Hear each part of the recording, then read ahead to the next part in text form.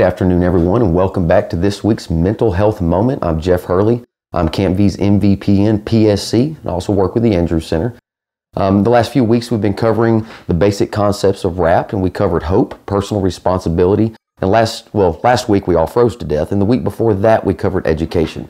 So this week we're going to go right on from that to the fourth concept, which is self-advocacy. And like usual, I'll give you the scientific definition, then I'll give you a definition we can actually take home and use.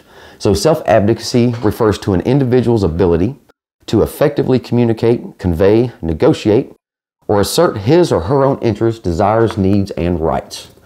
And to paraphrase that, I believe self-advocacy means to understanding your strengths and needs, identifying your personal goals, knowing your legal rights and responsibilities, and communicating these to others. So why is self-advocacy so important? It's important so that you have the knowledge needed to succeed and are given the chance to participate in mental health decisions and wellness decisions that are being made about your life. There's three parts to self-advocacy. There's knowing yourself, there's knowing your needs, and then knowing how to get what you need.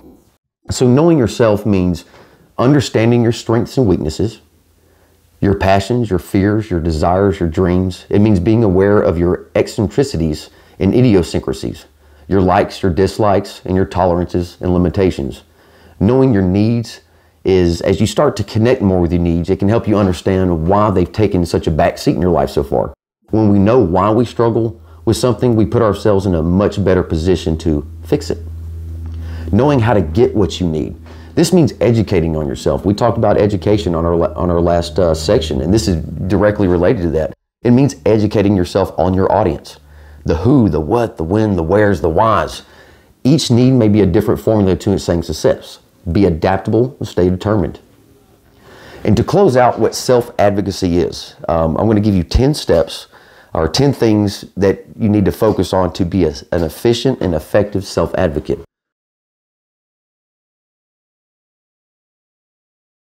Step one, believe in yourself. You're a unique and valuable person. You're worth the effort it takes to advocate for yourself and protect your rights. You can do it. You may need to work on raising your self-esteem to really believe in yourself and become your own best advocate. Two, know your rights. You are entitled to equality under the law. Some of us who have ever had a mental health challenge erroneously believe that we not have the same rights as others. I did for a while. I allowed people I did not know well and did not trust to make decisions for me, take control of my life. I now have the system in place, so if I'm not able to make good decisions for myself, I now have a system in place for others. They know what decisions I would like to make for myself. Three, decide what you want.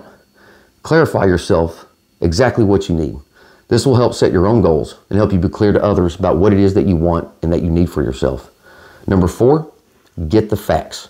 When you advocate for yourself, you need to know what you're talking about or what you're asking for. The internet is an excellent source of information. However, you will need to check its accuracy by looking at several different references to see if they agree. Check with people who have an expertise in what you're considering. Ask others who have issues similar to yours. Check references in the library. Contact mental health agencies, organizations for information and support. Number five, plan a strategy. Using the information you have gathered, plan a strategy that you will feel will work to get you what you need and want for yourself. Think of several ways to address the problem. Ask supporters for suggestions. Get feedback on your ideas. Then choose to take action using the one that you feel has the most chance of being successful. Number six, gather support.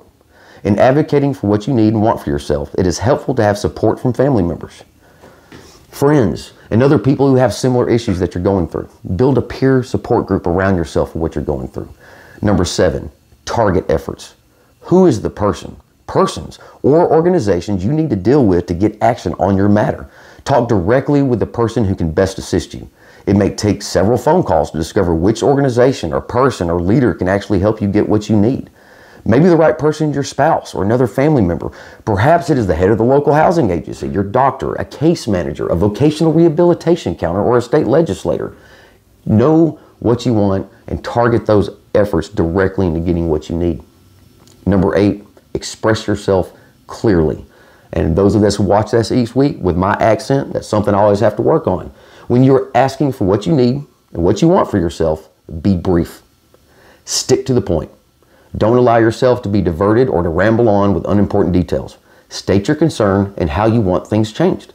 If the other person tries to tell you reasons why you cannot achieve what it is you want for yourself, repeat again what it is you want and expect until they either give it to you, help you get it, or refer you to someone else who may be able to help you get what you need. If you feel this may be difficult for you, you may want to role play different scenarios with a supporter or a counselor. It's kind of like practicing for an interview. Number 9, assert yourself clearly. Don't lose your temper and lash out at the other person, their character, or the organization. Speak out, asking for what you need and want, and then listen. Respect the rights of others, but don't let them put you down or walk all over you. And number 10, be firm and persistent. Don't give up. Keep up after what you want. Always follow through on what you say. Dedicate yourself to getting whatever that it is that you need. I would like to thank you all for joining us this week. If you have any questions, comments on this content, or would like to dig deeper into this content, please contact myself at jhurley@andrewsitter.com or Casey Olson at casey@campvtyler.com. Or shoot us a call at 903-566-1010. Or even better, just drop in Monday through Friday between 9 to 5 here at Camp V in Tyler, Texas. Like always, don't forget to like, share, and subscribe to get all of our old, current, and future productions. Thank you, and we'll see you next week.